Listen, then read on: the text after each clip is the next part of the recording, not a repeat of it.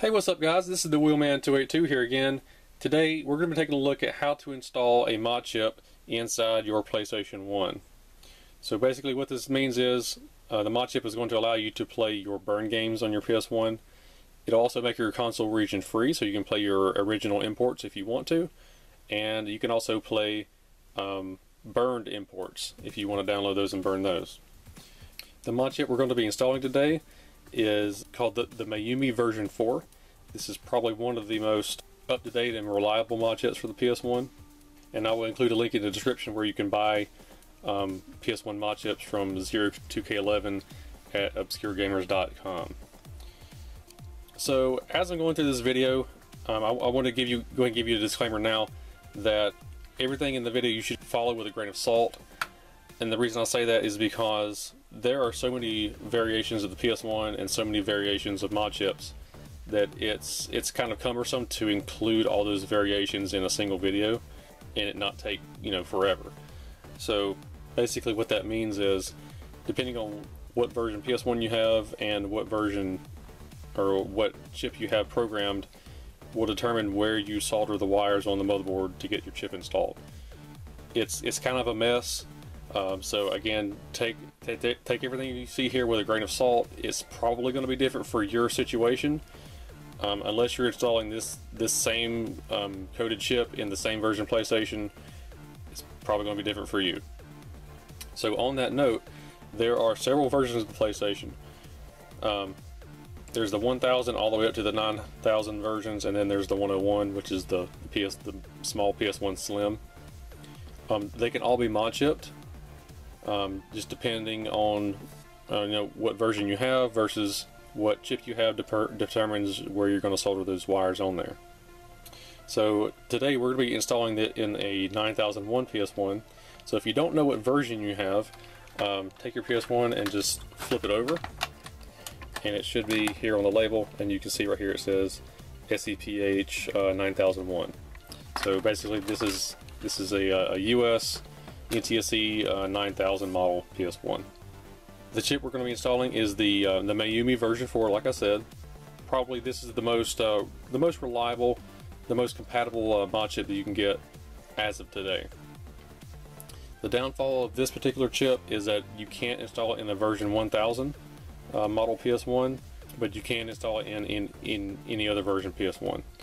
Now the 1000 model can be mod chipped. You just have to get a chip with a different program flash to it.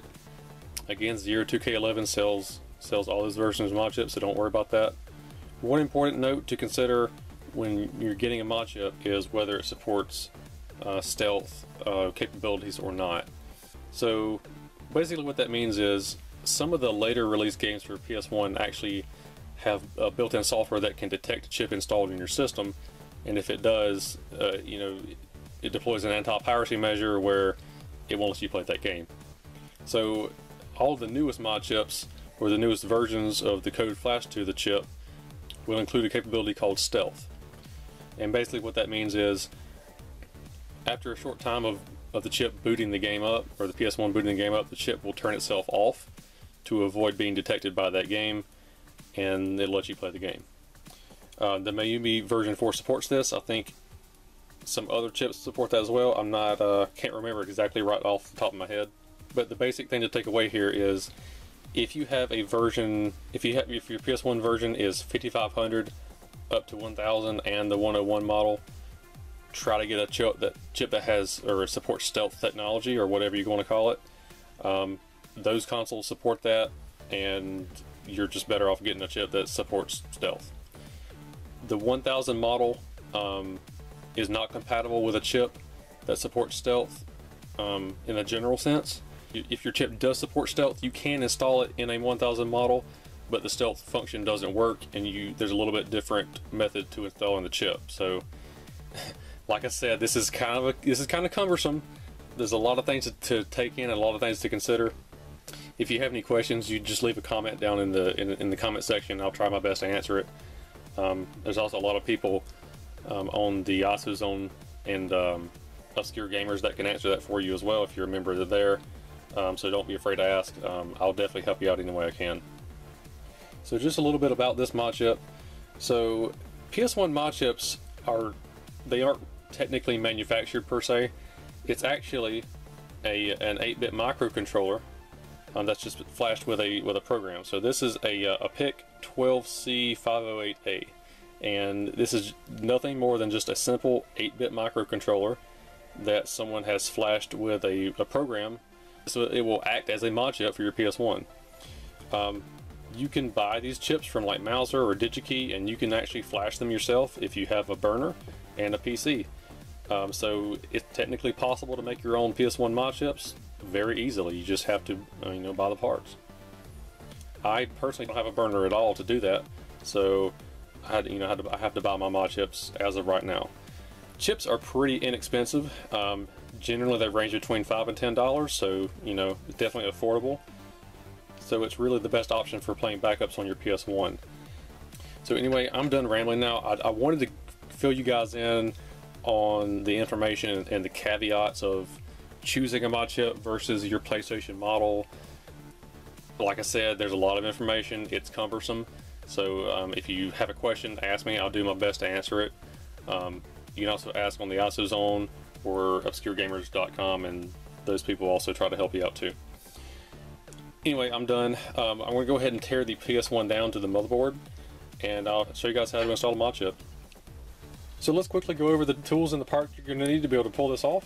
So first off, of course, you're going to need your PlayStation. I want you to bear in mind that the tutorial you're going to watch is, again, just guidelines, because it's probably going to be different for you. Especially if you happen to have a 1000 model, don't rely on this tutorial too much. I mean, you could watch it and kind of familiarize yourself with the process, but the 1000 model PlayStation, it's got a different installation method, and it even requires a switch. So again, don't rely on this video too heavily for that. It's good for just some general guidelines, but the 1000 model is a little bit different. I can do a video on the 1000 model if you want me to. Just let me know in the comments. I don't have a 1000 model in my possession right now, so I'll have to acquire that somehow, but I can definitely do that if you want me to. So first off, you're going to need your soldering iron and some solder. Flux is kind of optional. You probably don't need flux for something this delicate, but you might need it. It kind of depends on your skill level with soldering. For installing PS1 mod chips, you typically don't need it that much. Next, you're going to need some wire strippers and some wire snips. You're going to need some wire to install your mod chip to the board. So this is 30 gauge wire.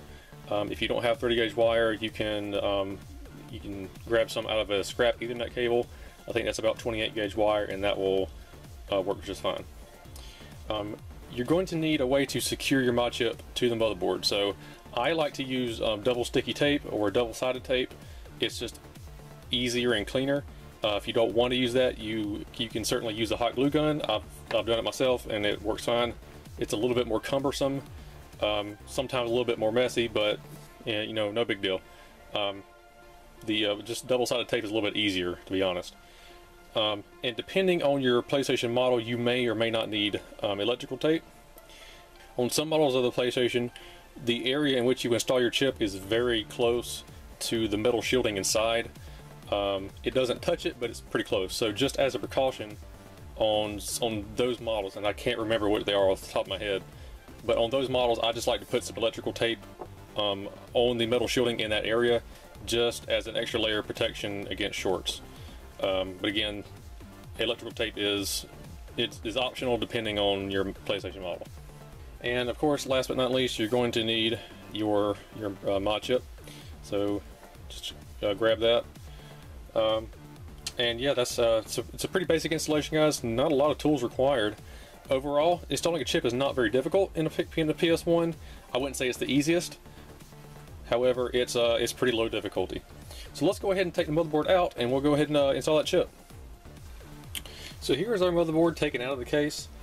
As you can see, this motherboard is pretty small. That's because this is a 9000 model PlayStation, and this is just the motherboard that it has. If you're installing your chip in an older model, 5500, 7000, whatever, your motherboard's probably going to be bigger. Some motherboards also have shielding soldered onto, or on top of the motherboard. So depending on what model you have, you might have to remove that shielding first. Just kind of depends.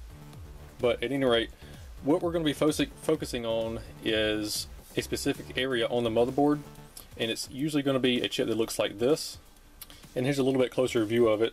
So it's a little bit hard to see, but typically when you're installing a mod chip in a PS1, you're looking for a chip that looks like this. If you look at the installation diagrams in the link in the description, you won't really have to worry about finding that because it's in the picture. But this kind of chip is typically what you're looking for on your motherboard. That's the general area where you'll be installing that chip. So the guide I'm going to use looks like this. This is just kind of your general guide. It gives you some easy points to solder to. If you've never installed a PS1 mod chip before, I would recommend going with this guide. Gives you a few solder points that are pretty large and easy to solder to. However, I am going to make a couple of variations. The number 1 and the number 4 solder point are kind of far away from the general area I just pointed out to you. So I'm going to solder those two wires to alternate points on the motherboard to shorten those wires and just make the install look a little bit better. And the only reason I'm doing that is because it's just my personal preference, and honestly it just uses less wire. The other points you see in the diagram will pretty much remain the same, and overall this is going to be a pretty easy installation. There are some small solder points to solder to, especially if you're soldering into the slim PS1. Some of those solder points are a little bit smaller than the bigger PS1 models, but overall this isn't too difficult. So anyway, I'm going to go ahead and start prepping the board. What I like to do, since this is a pretty small area, and we're going to be soldering some wires around this chip, and it can get a little bit cumbersome if you try to install the chip first. So what I tend to do is for a few of these points, I'll take the wire and I'll solder it to the point first, wherever it goes. And then I'll, once those wires are coming off the board, then I'll install the chip and then run those wires to the chip. It's just a little bit easier, depending on where those points are located. And I'm not going to do that for every point. It's just a select few because they're a little bit hard to reach once the chip is attached to the board. So let's quickly talk about chip placement. For the most part, most of the points that you're going to be soldering to are in this general area here. So what I tend to do is I'll take my mod chip, and I'll just attach it to the top of this integrated circuit right here. You don't have to do that. You can basically place it anywhere you want. In theory, you could put it on top of this chip, or anywhere really. Doesn't matter a whole lot, but in this video I'm going to be placing it on top of this chip since that's just kind of in the general area where we're going to be soldering. In addition to that, I want to go ahead and give you guys a pro tip. I see a lot of people online that when they install their chip, they'll just use a whole crap ton of wire. Honestly, it's not necessary, and it not only does it make your job look worse, it can sometimes cause signal degradation between the chip and the motherboard. So you don't need like a 6-inch piece of wire to run from point A to point B, which is like maybe 2 or 3 inches. It's just not necessary. I'm not trying to call them inexperienced or trying to put them down. It's just that if you just don't use a whole lot of wire that's just not necessary, your work will just come out cleaner, and it'll more than likely work better as well at the same time. And that's kind of what I want to show you in this video, is just how to do it properly and correct the first time, just so you don't have to kind of wing the whole shebang. So anyway, I'm going to zoom back in here on this chip here, and I'm just going to go ahead and strip my wires and just kind of put them in place where I need them, and then we'll install the chip. Okay, so I'm almost ready to start prepping the chip. I've actually forgot to go over one more thing. So here's our mod chip right here. It's just this little tiny thing here. So if you remember back when we looked at the diagram, you would see all those numbers, right, for each solder point. Well, those numbers correspond to the points on this mod chip. So if you don't already know, on a dip package, you start here with the little circle up in the top right hand corner, and that indicates that this pin here, that's pin number 1, and then you work your way down to pin number 4. So it's 1, 2, 3, 4. You go across, and then that's pin 5, 6, 7, 8. So it goes kind of in a U shape like that. So pins 1, 2, 3, 4, 5, 6, 7, 8. Those correspond to the numbers you saw in the installation picture. So you know, pin number 1 would go to red number 1 over, you know, wherever it goes. 2 goes to number 2 point of the diagram, etc. You know, so it's a pretty simple concept to understand. So anyway, like I said, we need to prep the board here. So in this area here, the pin numbers that we're going to be prepping are numbers 2, 3, 4, and 7.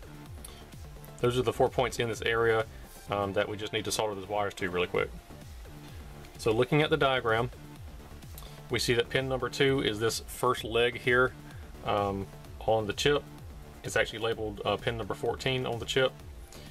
I don't really like soldering to the legs because it's just, I don't know, the legs are just really small. If I can help it, I want to solder to the via that connects to that leg. So you can see this little tiny via right here beside the number 14. If you follow that trace, you know, that just 1 millimeter trace, it goes to this first leg. So I'm just going to solder the wire to that little via here, and that's number 2. Number 4 is actually this other pin, this first pin right here on this integrated circuit. And again, I'm just going to solder to the via, so that is this via right here, right but underneath the 13. So I'm just going to solder a wire there for number 4. Number 7 is this big solder pad right here. Pretty simple to solder to. You know, not much explanation needed. And number 3, pin number 3, actually gets soldered to this side here of this middle resistor. So it's going to be the inside of that resistor there. Now again, if you don't feel comfortable soldering pin number 4 to this via here, you can certainly use the original diagram and solder pin number 4 to where it's shown in the diagram. There is nothing wrong with that. It will work perfectly fine. It's just that pin is all the way across the motherboard, and it just uses a lot of wire. So I just want mine to look a little bit neater. So that's why I'm soldering to this via. You don't have to do that. That is totally up to you. So in order to prep these 2 vias to solder to, I'm going to take a razor blade. Again, if you don't necessarily need to do this, this is just my personal preference. I'm just going to take a razor blade, and I'm going to lightly scrape the 2 vias to get the mask off of them, if there is any, just so I can solder to that little area.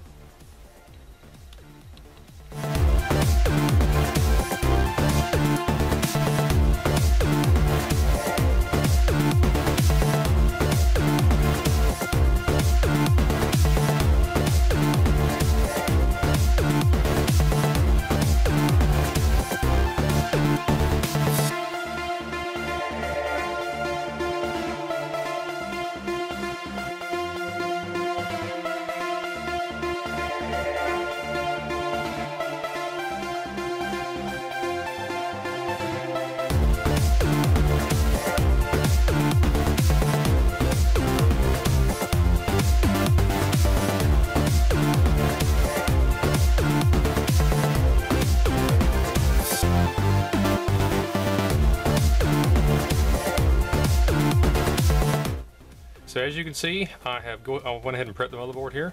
So just a quick recap, these are points 2, 3, 4, and 7, and those correspond again to the pins on our mod chip here. So the next step is we need to go ahead and prepare our mod chip. So since this is a dip package, it doesn't exactly fit well on the motherboard. Now it is possible to get a mod chip that is a SOP, or small outline package, and it sits on a little tiny circuit board, and it's got a smaller footprint really. Those are like a little bit more convenient, but you know, using dip packages like this is, you know, it works just fine.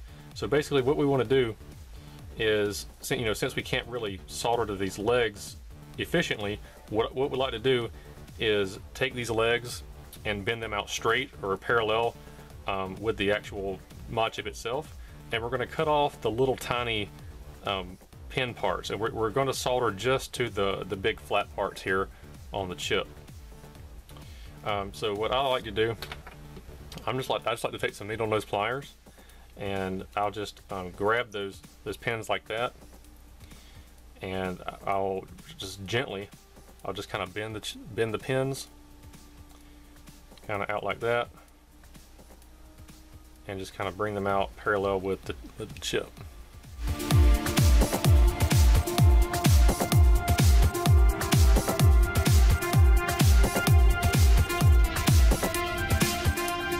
Okay, and so once we have those pins out parallel, it's going to kind of look like that. Next, I'm going to take some of my snips and just cut off those sharp edges here, or the sharp points, because we won't be needing those. Alright, so once you have your chip all done, it's just going to look like something like that. Again, we're just soldering to those big points. And so as you can see, the chip is going to sit about like that. It's a little bit crooked, but you kind of get the idea. And we're just going to solder those wires to the points on the chip. So first we need to secure the chip to the motherboard itself. Again, I'm using double sticky tape just because it's a little bit easier. If you want to use hot glue, you certainly can. Alright, so as you can see, I have just put a little bit of sticky tape on the bottom of the chip, and I'm just going to flip this guy over, and we're going to attach it. That looks pretty good for me.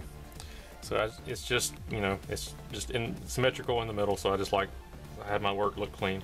So I'm just going to push on that a few good times so that the chip does not come off. And we're done. It's not going anywhere. So what I'm going to do now is I'm going to go ahead and attach these wires to the mod chip. So that, again, this is 2, 3, 4, and 7. I'm going to go ahead and solder those to the mod chip and get those done. And then after we do that, we're going to go back and do 1, 5, 6, and 8. Just because it's a little bit easier to do it like this method that I'm using. So some of these wires are a little bit too long. That's fine. If you want to use the long wires this long, that's perfectly fine. I'm going to trim these down a little bit just to make it look nicer. So again, I'm going to take my snips and my wire strippers here, and I'm basically just sizing these wires down to fit. So for example, you know, this wire here that I'm grabbing, this is pin 2, and pin 2 is right here on the chip. The wire doesn't really necessarily need to be that long. It just needs to be about that long there, and I'll just cut off the excess. So I'm going to go ahead and do that for these 4 wires here, and then we'll continue.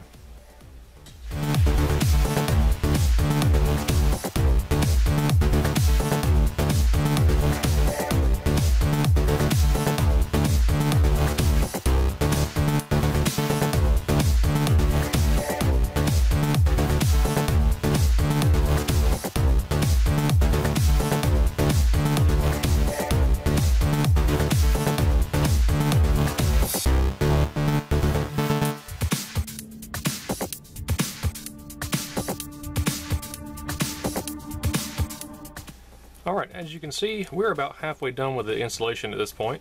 So again, we got 2, 3, 4, and 7 installed on the chip here. So we now need to do 1, 5, 6, and 8. So again, looking at the diagram here, you can see that number 1 is over here beside the serial port. You can see that number 8 is down here below the ribbon cable slot on one of these points down here, and then 5 and 6 are below this big processor chip right here. So we're going to go ahead and install pin number 1 now. So pin number 1, if I remember correctly, is power on these microcontrollers. So again, we're going to run pin number 1 over here to this point here. And in order to make it look a little bit more professional, what I like to do is I will take the wire and run it underneath the legs of this chip here, either these legs or these legs here. It doesn't matter. It's your preference. Think of it as kind of like wire management. It makes your install look nicer.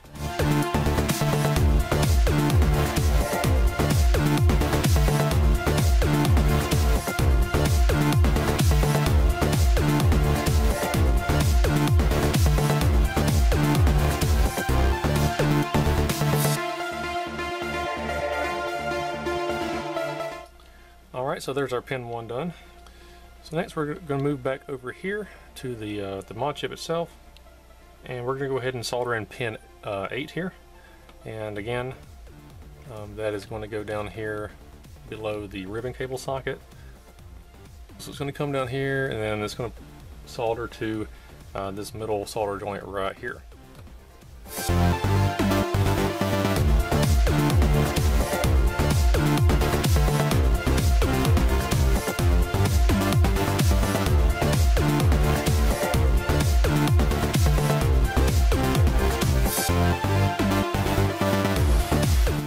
Okay, so we just finished up with pin 8. So now all we have left is pins 5 and 6. So that's obviously that's these two pins right here. So the two solder points for that are actually right below this large processor here. And that's the so pin 6 is on this little tiny resistor here. It's on this side facing the big processor chip, and it's the left hand resistor right here. The other 0.5 is actually on this solder point right here. It's this first one in this row of 3. It's this top one right here. You can see right there. So when I'm installing a mod chip in a PS1, what I like to do is instead of running the wire down across the motherboard like this to go to the point, for pins 5 and 6 in particular, this is what I like to do. I will take those two wires and run them down here to this large processor, and I'll do the same thing we did for pin 1. I'll basically just run the two wires underneath this row of pins, and so pin 6 will come out right here and attach or solder to that point there. Pin 5 will actually continue around here, go under these row of pins, and then a solder here on its point. So again, you can do it however you want. You don't have to do that. That's totally up to you. I just like to go for neatness. And again, just keep in mind, depending on your version of PS1, you may or may not have to do this. Some versions of the PS1, they don't even install on the top side where the processors are. So again, you kind of have to play it by ear, because I can't include every single version installation in this video. But you kind of get the idea.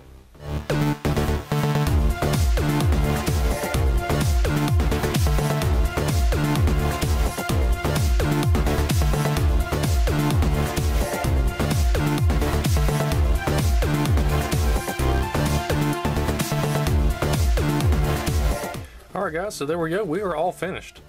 I went ahead and did points 5 and 6 off camera just to try to speed this up a little bit. But as you can see, points 5 and 6 go down through these two rows of pins, and then just come out their respective places. So we're done installing the mod chip, guys. All the pins are hooked up. Yeah, we're all set. So let's go ahead and put the motherboard back in the case, and we'll test out a burned game. I want to make one final note about the 9000 model here. Pins 1 and 8. This is just my personal preference, but I always like to use the alternate points for pins 1 and 8, which are both right up here beside the chip. Not only because it uses less wire, but it makes your installation look cleaner. So you can just run pin 1 to like right there beside it, and pin 8 right there beside it. You don't have to run these extra wires down here to get those points. Again, it just makes your work look professional and neat. The only wires that you do have to run down are number 5 and 6. Again, that is just my personal preference. You can do it any way you want. It doesn't matter. I just like for my work to look neat and professional. So yeah, I always like to just do it all in this area if I can. The reason I did it this way in the video is to kind of give you an idea of what to expect when you install your mod chip. Again, everything on here was done by the diagram, except for pin number 4, which is like all the way across the motherboard. So it uses like, it's 6 or 7 inches of wire. It's crazy. So that's why I soldered pin 4 right here, just because I hate having to solder that one wire. But otherwise, I just wanted to show you guys what it's like. And again, you can do it any way you want. This is just how I do it. So don't feel like you have to, do what I'm doing here in the video. Again, your personal preference. I've got the case partially put back together. As you can see, I've also got the motherboard in there. So real quickly, I want to show you what I'm talking about with that electrical tape that's optional. So as you can see, we have the chip installed right there. And I've just got a little piece of black electrical tape right there on top. And I just stuck it to the shielding just in case the chip ever comes unattached from the motherboard and it maybe it bounces around. You know, for whatever reason, it won't come in contact with the shielding on top. So that's a pretty decent clearance. I've seen other motherboards or other models that have a little bit less clearance than that. So I just like to use electrical tape as just a second line of defense on that. But yeah, it's not necessarily necessary. It's just something you can do if you want to. Okay, so I just finished up cleaning up the case. I washed everything, so it's all clean now. I also cleaned the disk drive inside. Got all the dust out, greased the transmission and everything, greased the rails, and as you can see, we're demoing some Bloody Roar 2, and it is working great. So I want to wrap up by saying some words about burning your games, and specifically about buying CDs. So the PlayStation is one of those systems that really does not like to read cheap media like Memorex. It's kind of like the GameCube and maybe the Saturn. When you buy CDs, you really need to make sure you get good quality ones. So I'm going to recommend two here. This is what I use. I'm actually out of this brand here. These are specifically Verbatim Data Life Plus AZO CDs. These are very high quality CDs and they work great for burning games. You typically can't get these in stores, or not anymore at least. You usually have to go on Amazon to get these. But those are highly recommended. I have used those with good success. I also recommend getting either, I guess you pronounce this Tyouden/JVC. You can also get these on Amazon. This was actually a bulk order of maybe, I think it was 100 CDs in one pack. And it was like 11 bucks. So these are also very good, very good quality CDs. I have used those. That's actually what I'm using right now on this PlayStation. So yeah, one thing to remember when you're burning games is always start with good quality media. If you burn to a really cheap CD and you're having issues with your system reading those games, you actually don't know what the issue is. It could be the CD that's giving you problems, or it could be the system itself. So, like I said, I recommend buying good CDs, burning those first, and then when you run that, if you were still having problems, you can kind of rule out the possibility of that CD not working, because more than likely it does, and you can possibly say, you know, it's the system that needs some attention. So basically, guys, we're all done with the PlayStation. I just wanted to say a few words about that. In the meantime, stay tuned for more videos coming up. I appreciate you guys watching the video. I appreciate you guys subscribing. And in the meantime, take care.